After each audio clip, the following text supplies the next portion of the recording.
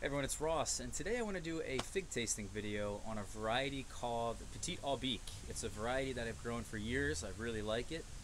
We're going to get into the finer details of that, but before I do, I want to talk to you guys about an email that I received pretty recently. And it says, "Hi Ross, my name is Miriam, and I'm a journalist based in LA, and my fiance, Anton, is a huge fan of your YouTube channel, and he spends a big chunk of his weekends watching my videos, always pounces on a new upload every time there is one, you know, blah blah blah blah blah, you're the coolest person ever." No, I know he's learned a lot from you, and he uses that knowledge when growing his own little fig forest on our patio. Really cool that I've been able to inspire Anton here.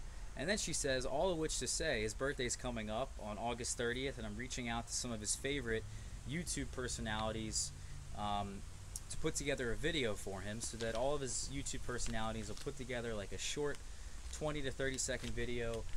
She puts them all together and then plays it for him on his birthday, and I just thought that was the coolest thing. So Anton, you have a really thoughtful fiance. Congratulations, number one. Number two, I feel like a rock star. I feel like as if Billy Joel, if like someone was having a wedding or something, and you're just like, hey, Billy Joel, you see him on the street or something, I don't know, and then you're like, Billy, it'd be really great if you could play at our wedding, and Billy's like, no, but but for me, it's never happened to me. I'm sure Billy Joel gets it all the time, but I was so excited to be a part of this that of course I said yes. So here in this video, I want to say happy birthday to Anton. And I also want to say thank you for watching my videos, and I hope you've learned something, and yeah, I just hope there's many more. So happy birthday, Anton. And yeah, I think I know who you are, but it's only a hunch, so you know, it'd be pretty cool if it is who I think it is. But anyway, happy birthday, Anton, and let's get on to the fig tasting here. So we have a sea of trees over here, guys. I mean, an absolute sea of trees. A lot of them are ripening now. You know, we have the Traces Place here that's ripening all of its figs pretty much now. Really cool. It's a pretty good variety, guys. Very similar to Ronde de Bordeaux, I'm finding, in terms of flavor. And then you have back in here this little mess of a tree.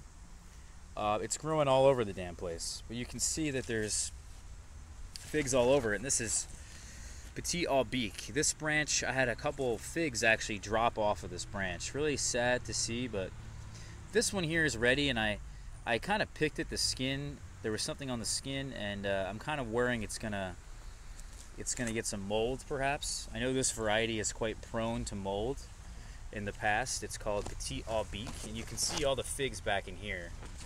If I lift this leaf up with a hand that I don't have, you guys can see there's another fig there ripening. There's a lot of figs on this variety. Every year it's very prolific, so it grows quite well. And this was a tissue cultured fig that I got, and it's, you know, pretty much, you know, there's almost no FMV present, but there are some limbs with it. And the tree just does really well here. It holds up to the rain very well. The only gripe about it is that when the fig, you know, we'll pick this one here and I'll show you guys exactly what I'm talking about. Oh, it's pretty difficult to get off. But you can see that this fig will normally get cracking down the sides, sort of like how a Black Mission type does. This is a Violette de Bordeaux type, Petite Aubique. They're pretty similar looking figs, but the interior is way different. But you know, they'll get vertical cracking here on the sides, and in those vertical cracks, if there's any moisture that sits there for too long, it can mold. So that's the only gripe I have about its rain resistance, but it produces a really nice breba. It's about a mid-season variety here, and it ripens consistently every year with no problems, no head start necessary. It also tastes quite good. Let's open this fig up for you guys, because overall it's a really good fig here. It's also a really good fig everywhere. It's one of your more productive varieties that you're going to have, Violette de Bordeaux. So if you have Violette de Bordeaux, there's no need to get Petite Aubique. There's no need to get Petite Negri. you know, there's no need to get a couple of them out there. There's many of them. And this is just one that I have that I've stuck with over the years.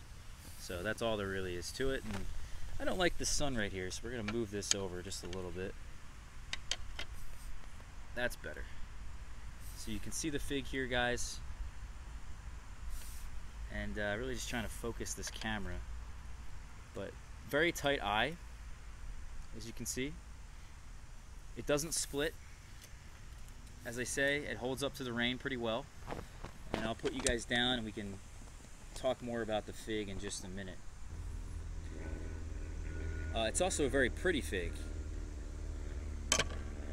The skin's quite thin, maybe medium thickness. Oh wow. Oh wow, I'm really impressed by this fig this year.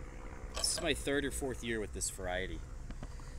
And you can see down in here, it looks quite delicious. The Violette de Bordeaux and Ronde de Bordeaux, those varieties, guys, are really, really tasty, and they have an interesting berry flavor to them. Historically, my Violette de Bordeaux types have had a interesting texture to them. The texture has always been congealed gel. So this one seems a bit more jammy, and we're going to find out here in just a second. I want to focus this up. So it looks a bit jammy. It looks like there's actually some honey in here, which is really nice to see. It's more of an elongated fig, and let's try it. Whoa! Alright everyone, so that fig was really, really good. The video cut out and I couldn't tell you everything I had said in that moment, and I realized after filming it that the video had cut out and I didn't get to capture my thoughts in that moment. But I just ate another one, so I just went over to the tree, picked the other one that was ripe, because I really love them that much. It's definitely an 8 out of 10, and I was saying that it could be a 9 out of 10, but I want to be careful on what I give 9s, because I think a 9 is a really, really special fig. And the Petite Aubique that I just ate, the Violette de Bordeaux type figs, guys, are kind of, they're great figs, but they're not on that next level that I would put them at.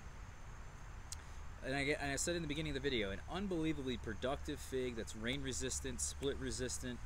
It produces a really high quality breba. It produces a lot of breba. It always ripens here, and it does this in every single climate in the United States. I mean, it's just a winner of a fig.